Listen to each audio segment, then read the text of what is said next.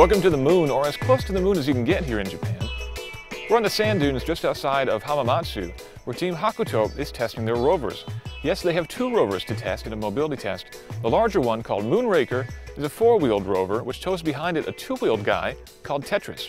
The idea is that Moonraker will back up to a skylight on the moon, a cavern formed by lava, and drops Tetris down within. After landing, we send a signal from the ground station, then envelope should open. Then rover should go out from the envelope, then touch on the surface of the moon.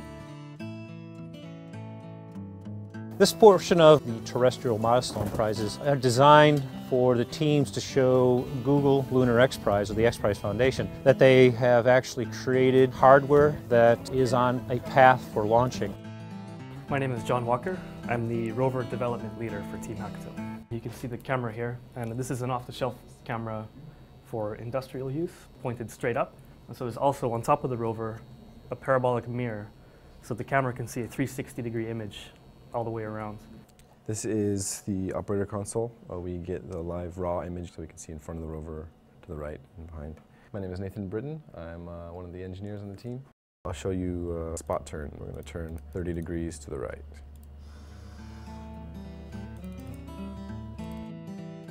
The weather at the moment is quite nice, but for the test itself it was actually pretty bad. That didn't stop a scrum of Japanese reporters from coming out and filming the event. This is the best place, a nice place for us to demonstrate our mobility system. Our final goal is to contribute to the science. The rubber tube underground, the surface of the moon, is really fascinating. Today we know that there are several holes, and if possible, our rover should go down into the hole. The cave is supposed to be the base for in the future. So we are going to explore the cave in order to identify the cave is feasible for the future base. So then first we complete the 500-meter travel and approaching to the hole, edge of the hole.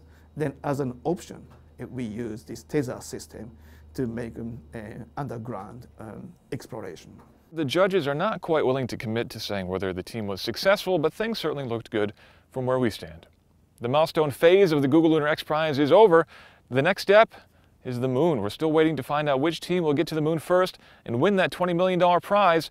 Certainly we'll be there to cover it when it happens. Whether we win the XPrize or not, we're going to continue to our journey.